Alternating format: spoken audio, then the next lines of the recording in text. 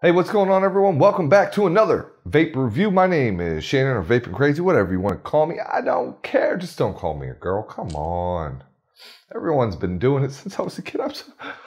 I forgive you. Today we got Mt.Baker Vapor Rainbow Roundies in the house. Let's check out the product description first, because I believe that they hit it spot on with their product description. This is what it says.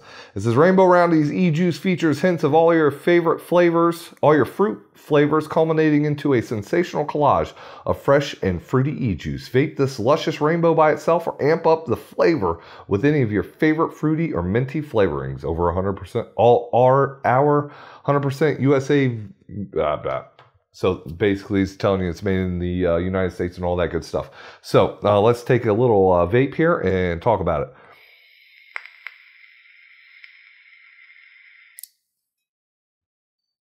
So I'm vaping this on the iStick 50 watt at 17 watts. It's on a Kanger Subtank Mini with the 1.2 ohm OCC coil in there. So this is all you non-sub ohm vapors. We're also going to, where is it at? We're going to take a look at it on the box mod with a sub ohm build as well to see how that goes. But let's talk about it. In their description, they talk about fruity flavors all culminating into a great vape. It is a great vape. However, it's strong. The flavors are strong. Oh, and I also should mention I put a flavor shot in here, and I don't think I should have done that. I do not think I should have done that. The reason I did do it is because it's VG, a high VG juice. And usually you need some extra flavor in there. In this, you don't, man. That flavor is intense. So I wouldn't suggest the flavor shot. One thing I don't like about it is if I go anything heavier than this, when I hit it on this bad boy, this is a plume veil with a 0.26 ohm dual coil build on here. I mean, so let's hit it with that.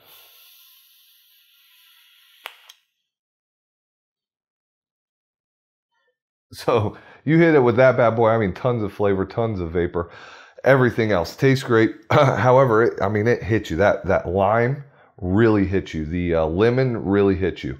So I agree with them. You could use this in other fruity vapes if you want to add a hint of lemon lime flavor to it. In terms of nailing the Skittles type flavor, I think they nailed it.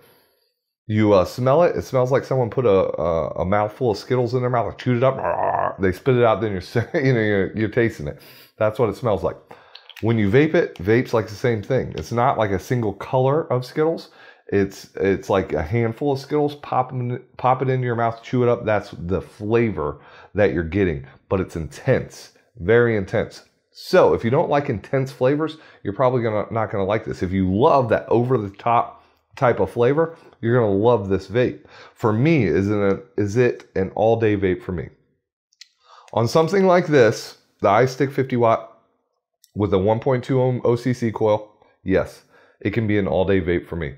On something like this, not quite, because it's a little bit too intense for me. Would I vape it every day, all day? No.